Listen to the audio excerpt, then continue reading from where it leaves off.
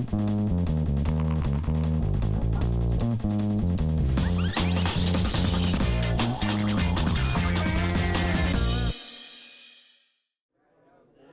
this is Amy Lewis, Marketing Manager at Cisco. We're here with Engineers Unplugged, and I've got Josh and John, and I was eavesdropping, because it's what I do, and they were talking about their home labs, and I wanted them to talk a little bit about what technologies they wanted to implement in their home labs and what they were looking to do in the future, and they agreed to do it. So are you ready?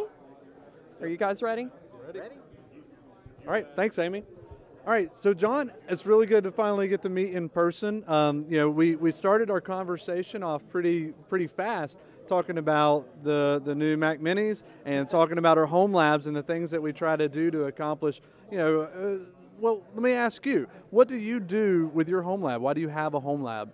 Well, my goal and what I'm really trying to do is find better ways to understand how virtualization ties into the network. There's so many VCPs out there that understand how to administer a virtual machine, right, but the networking aspects are not necessarily their strengths always. And the engineers in the network world don't necessarily understand the virtual networking. So I'm trying to figure out ways to bridge that gap and help at least myself and other team members understand that networking. So real quick, draw out what your home lab looks like. All right. Yep. All right, so John's going to draw real quick a little outline of what his home lab looks like. He's got a little more gear and kit in his home lab. I think if I remember correctly, it was two 1950s, both running ESXi. You got some storage that you're connecting to, and I believe that's a Cisco switch that you're connecting to. Yep. Not a plug for Cisco, but we are who we are. So what I have is a pair of ESX hosts. And then I've got a 3750X switch I was lucky enough to come by that gives me that connectivity. Right. I have a storage array, and I actually have several. I play a little bit with some of the open source stuff, such as FreeNAS. And most also, I was fortunate enough to get a NetApp box, so I have a NetApp at home that I can play with to give me some of that NFS capability. The two Dell servers act as both of my main hosts. One of the things you and I were talking about was, while I love to play with these, the problem is my virtual center has to run on these today. I'm needing that third box that's really not part of the lab. So, as you were mentioning, I think Apple has just released the new version of a Mac Mini, which is really exciting because there's a lot of dialogue on the web about how to turn a Mac Mini server into an ESX host. This gives me the ability to put maybe my vCenter, and I hope you can read my writing, put my vCenter off on a third box where I can actually destroy or play with or do whatever I need to do with my main system during the learning process. But the real goal here is to play with the virtual switching and then even download maybe Nexus 1000V and see what I can do with understanding those products, learning more about the networking aspects. So, in part of the conversation, a lot of our audience has something not too dissimilar from this, at least in the conversations that I've had. And I kind of posed a little challenge up with our topic being an active home lab. And I think the first stage of that active really comes in to go into a solid practice of bringing in those key functions over into its own little area so that you're free to move here. Because I can say I've destroyed some ESX hosts that I didn't really want to destroy. And I've had some limitations in my own environment. Now, one thing I wonder, and being in the role that you're in and with the guys that you're working with SEs, like what types of things do you see that you may be able to start incorporating here that people are starting to incorporate into the data centers so that you can actually provide active and be able to geographically separate these workloads? Do you have plans for that? Or yeah, I love the look because I wish everybody would have saw that look. So talk about that look that you just gave me, because I think everybody knows where we're going, but I'm just curious because I know you've thought about it.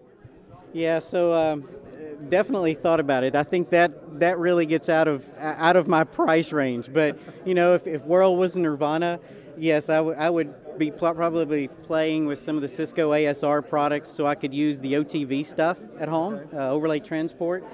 I'd love to be able to have my iTunes data store geographically dispersed, and maybe some family photos, I think music. But have the ability to extend this across a data center and start leveraging some of the VMware the VMware long distance vMotion things in my training and in my lab, and playing with the more active advanced storage, trying to figure out how to replicate my storage to a remote location, even if that's across the room, across a couple of routers maybe, simulate that WAN. So, another thing that I always thought would be kind of cool is if you actually had your buddy or a coworker who has his stuff over here, right? And he's over in his house, and then creating some kind of, you thought about that one too. Just being able to kind of create your own hybrid cloud with home labs. What do you think it would take for pulling that one off? So we have the basis of that already started. Nice. That involves a firewall, and in my case it's the smaller one, but in ASA 5505, building a VPN to a remote location, and maybe another team member's house, and setting up a lab there. Storage becomes the big piece. I mean, the network, for the networking engineer in me is usually pretty easy. Trying to learn those storage aspects. How do I replicate to that remote location? How do I do a VPN? I'm not that strong at security, but trying to learn the aspects of making that work. Those are the pieces that really pull this together for a remote lab. Great. And then I got one last question, because we established that the real value here is in building and honing your skills, filling in those gaps where you're maybe not as strong as security. Now, you manage SEs for Worldwide Technology. How does this affect the quality of the SEs and what you expect from them, or the quality that they output? Because a lot of our audience are people who are either SEs looking to get into those roles or involved in those types of scenarios and may be wondering whether to invest in a home lab. Yeah, so the world we live in is moving to virtual, and it's been traditionally easy, at least over the last few years, to get a switch and a router and learn route switch. Learning that in a virtual environment is what's changing the game, and having the ability to build this with storage included now is really the part that's got to make their skills ready for that next level, that next customer need for tomorrow. Cool. Well, John, I really appreciate it. That was a lot of fun. I'll hand it back over to Amy because she's the boss. Well, at least once. So this is fantastic. Make sure we can see the whole screen for a minute. This is really interesting stuff, and I like where you're talking about the evolution of the home lab and its role in education and training.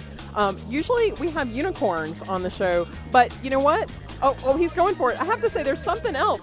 There's something else here. It's not every day we have one of these. So do you want to tell me a little bit how this guy got here? He's like a unicorn. So this guy came, my children bought this for me while we were traveling from the International Spy Museum in DC. They wanted me to take him wherever I go and get pictures in various fun and different places and send those back so that they could feel like they were part of my travels. So he has now become part of the Southeast team with Worldwide, and he's in all of our meetings, and he gets bombed into almost every photo and obviously now video shoot. That's awesome. So we have our very first Spy Gnome video bomb. I love it. So thanks so much, guys. That's it for Engineers Unplugged. You can see us at engineersunplugged.com. Until next time.